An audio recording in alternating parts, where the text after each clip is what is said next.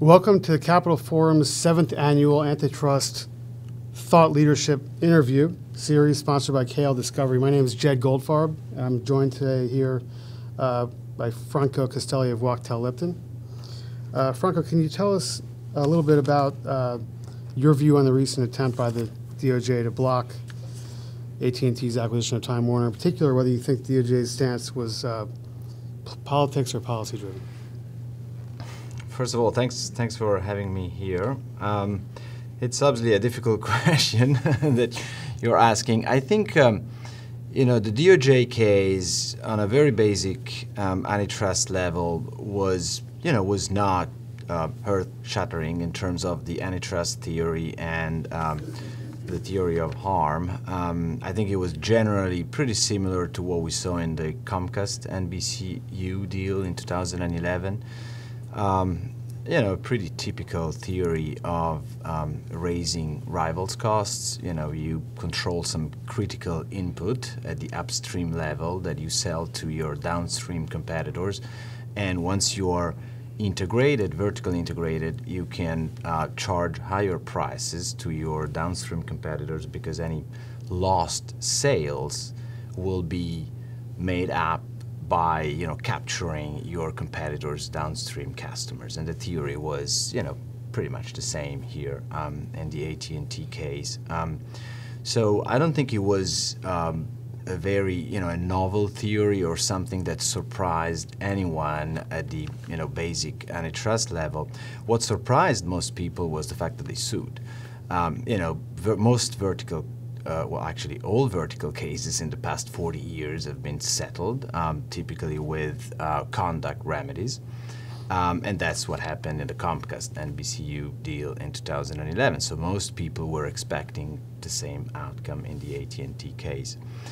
But as we know, the Assistant Attorney General, Del Rahim, is opposed to conduct remedies, and so he insisted, and the DOJ leadership insisted on structural remedies, on divestitures, divestiture of very significant assets from AT&T, the Turner networks, for example, or CNN, which were very critical to the deal. And so if you take that position, and there were rumors that the DOJ was concerned that the behavioral remedies in Comcast were not very effective, if you take that position, then really you don't have much of a choice. It's kind of an alternative. You let the deal go through without any remedies, or you sue. And so I think it might have been a close call. I don't know, because I wasn't involved in the deal. But I think if it was a close call, and it's possible that it was, that may be where political considerations may have played a role. Obviously, the DOJ leadership doesn't live in a bubble. They know what's going on in the world and what the president thinks about issues, and the president was very clear about his position on this transaction. And so, again, if it was a close call, I think it's possible that political considerations may have tipped the balance in favor of a lawsuit. Great. Right. I mean, in that case, I think Trump came out immediately and said that he was against transactions. So you say, I don't want you to generalize across all administrations, but within this administration, do you think that that's an issue going forward, that to the extent Trump, expresses a view, yay or nay, on a proposed deal, do you think that's more likely than not to lead the reviewing agency to give it more scrutiny? Look, I think the big difference here is that we have a president who's not shy about expressing his views on specific companies, specific transactions, which was not the case with prior administrations. In terms of whether the antitrust enforcement system remains largely immune from political pressure, I don't think we're seeing a sea change. Again, it may be the case that in some close calls there may be political considerations, but at this point I don't think we have sufficient evidence to say that the president is playing a role in the decision-making process at the DOJ or FTC. Okay. And putting politics aside for the moment, do you think that the DOJ's stance towards the AT&T Time Warner deal suggests a different posture towards vertical mergers going forward?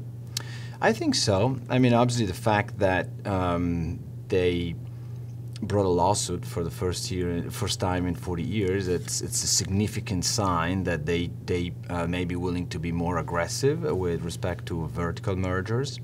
I think we've seen more scrutiny at the FTC as well. In particular, there have been two recent cases where commissioners Slaughter and Chopra dissented from the majority in vertical cases, the Staple Ascendant case and the Fresenius Next Stage case. So I would expect more scrutiny going forward, both at the DOJ and FTC of vertical deals. Now, whether that results in more aggressive enforcement, obviously that's a more difficult question because, obviously the agencies don't have the last word in the U.S. Right. And, at the FTC, we've seen the agency still receptive to behavioral remedies, so you can see some continuity in terms of enforcement in the area of vertical mergers. At the DOJ, it's harder to predict what they will do because if they no longer have the option of behavioral remedies because they're taking the position that that's fundamentally regulatory in nature and the DOJ is an enforcement agency and shouldn't try to regulate industries, then if there's a problematic vertical merger, you're left with a choice between no enforcement or a lawsuit, unless the parties are willing to agree to divestitures, as was the case, for example, in the Bayer-Monsanto deal. But it's often the case that the parties are not willing to agree to divestitures. So it's hard to tell what will happen at the DOJ. It's possible that they may have to adjust their view on behavioral remedies going forward, also because in the AT&T case, the court did look at the baseball-style arbitration commitment that was offered by Time Warner. They define it as extra icing on a cake already frosted, and they said, the court said it's got to have some real-world consequences, and so it's difficult going forward for the DOJ to ignore a type of remedy that courts have, given credit to. Right.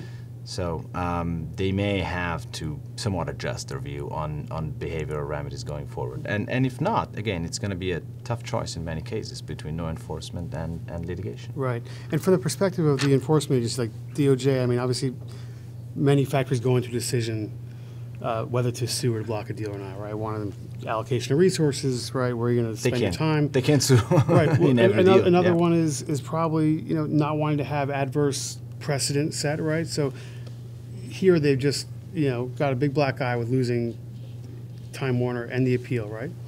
How does that play out going forward? I mean, is that one side you can look at that and say, oh well, they don't want to lose again, but they've already lost one. I mean, why not keep trying? What do you have to lose at that point? How do you do it? Yeah. Well, which way does that lean? Yeah. First of all, there's an issue with allocation of resources. You can't put too many of there's limited resources, and there's important horizontal mergers. There's important other stuff beyond mergers, so they can't just pivot to prosecuting or litigating all vertical mergers going forward.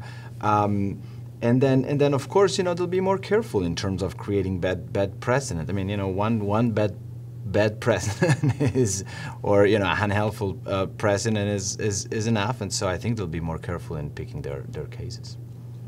But do you think from the decision and the outcome in the Time Warner case, do you think that there are precedential value that is going to hurt? It's going to hamstring DOJ going forward? I mean, or was that so fact specific that it's not going to really? Well, look, it was fact specific, but I think there are some lessons for the DOJ going forward. Vertical cases are much more difficult to litigate because you don't have the presumption based on market shares, all of the internal documents discussing competition. It's much more difficult for DOJ. They relied very heavily on a very complex economic model.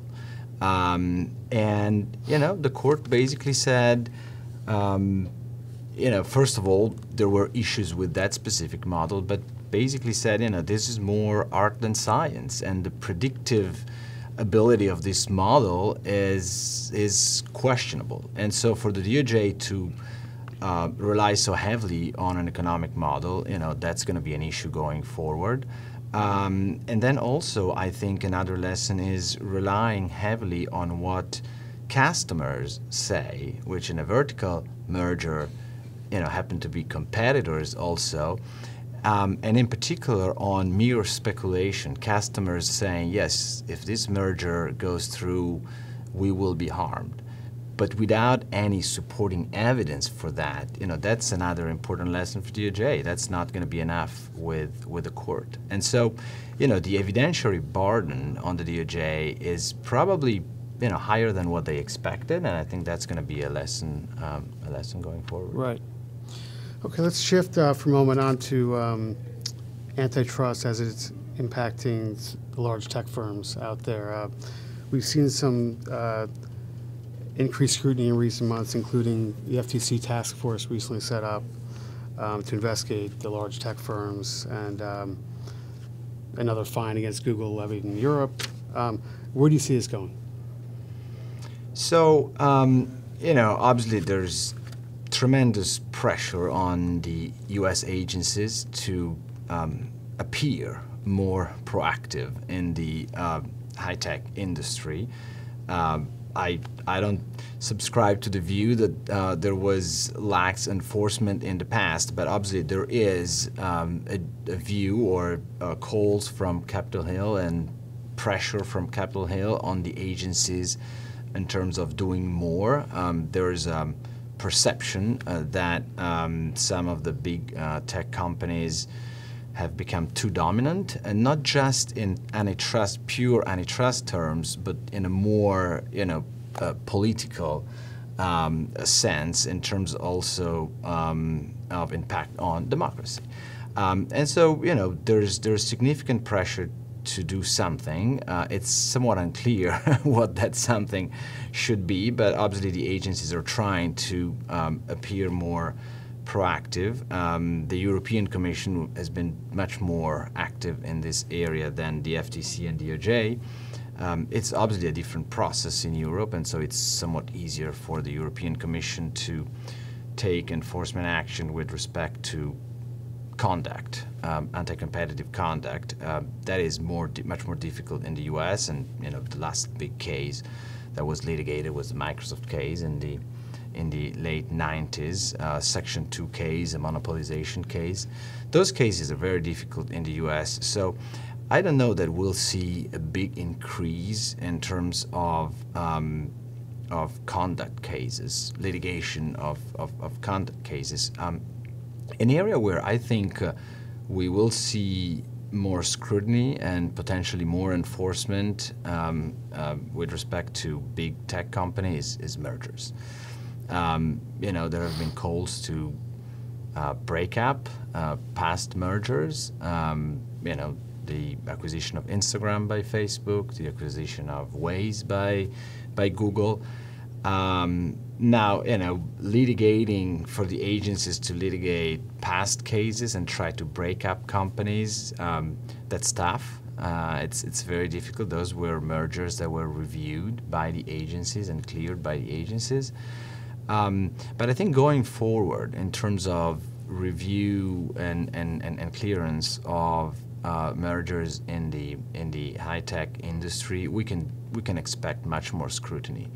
And probably we'll see the agencies explore new theories, potential competition, nascent competition. Of course, if you look at the acquisition of Instagram by Facebook, there wasn't really an actual competition theory at that time, also because Instagram was so small in terms of revenues, but you could see an argument made by the antitrust agencies that, the target is small now, not much of a competitor, but it could become a much bigger competitor in the future. Of course, it's got to be, you've got to convince the court.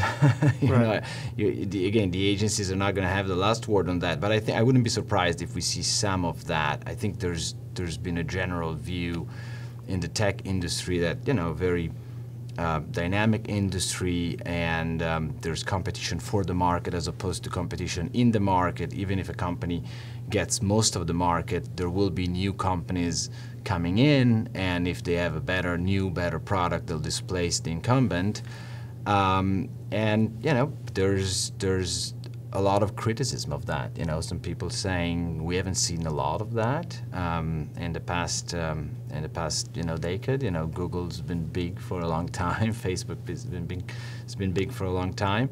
And then the other argument is, well, that mechanism works well if those new competitors or competitive threats are allowed to emerge.